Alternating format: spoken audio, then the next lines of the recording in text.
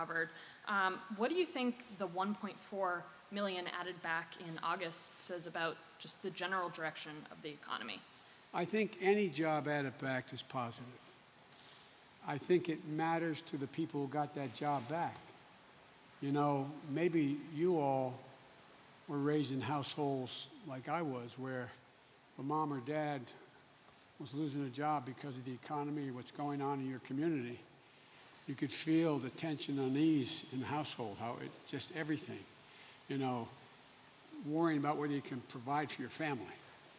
And along the way, also look at the people who you've got, you know, a couple million people out there, close to, who are part-time workers who still can't make it, but are listed as employed. And a lot of them also are in the process of wondering whether or not, I mean, there are a lot of people lined up in food lines. They're the people, many of them, who have lost their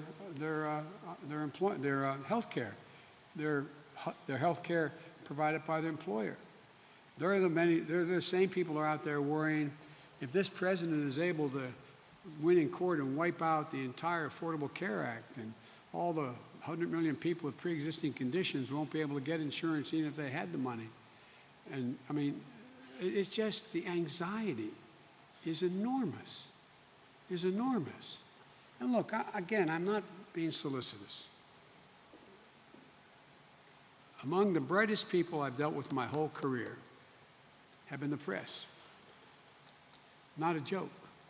You're all extremely well educated, you're well read, you have significant backgrounds, and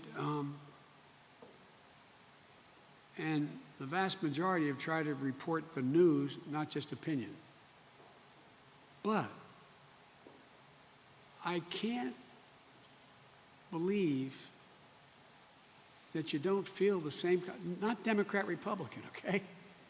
You don't feel the same anxiety because you got a brother or a sister, a mother, a father, a son or a daughter who's going through what you're not, what we're not.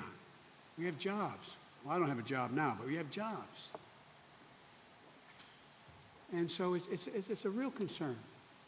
And I just think that this has moved beyond Democrat, Republican. I think it's moved to trying to put this country back together again so we can move.